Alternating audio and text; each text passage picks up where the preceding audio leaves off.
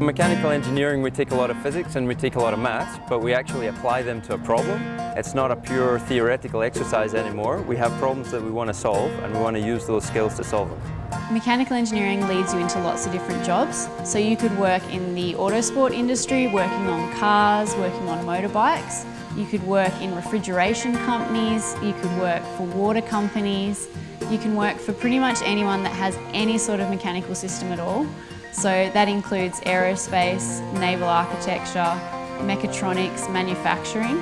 So that's why the school is really great, because it covers all of that with the one degree.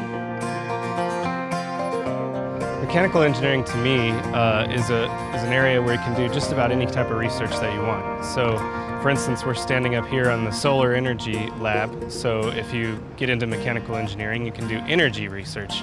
And generally, the problems that you're looking at least I think, end up being multidisciplinary. So you need to know something about electricity, physics, chemistry, heat transfer is what we do up here, and fluid mechanics.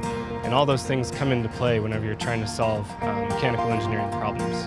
One nice thing about it is that students can go into any field of research or any industry that they want to work in. Mechatronics is a natural progression from the base of mechanical engineering. So mechatronics is actually taking the physical application of mechanical engineering and adding a lot of electronics and a lot of software to it to give it a sort of intelligence to basic machines. Manufacturing engineers are across any conceivable industry, all the way from intangible things like investment banking to making bricks. We design processes, so if someone comes along and they say, oh look, we want to make our beer cheaper but also taste better, we look at that and we look at the technical details in their production line. So we look at making a product to specification and making a product, more importantly, to cost, and bringing that to people's tables so they can enjoy a very nice tasty beverage on a Friday night.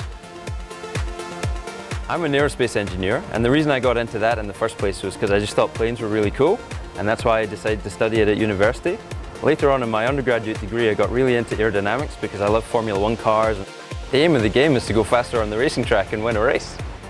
Underlying all of that is mechanical engineering.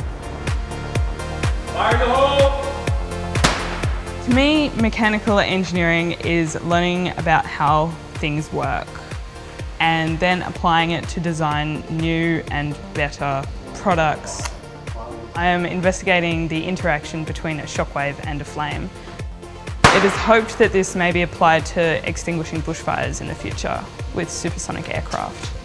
I tell people what I'm doing and their eyes light up because it's exciting. Yes.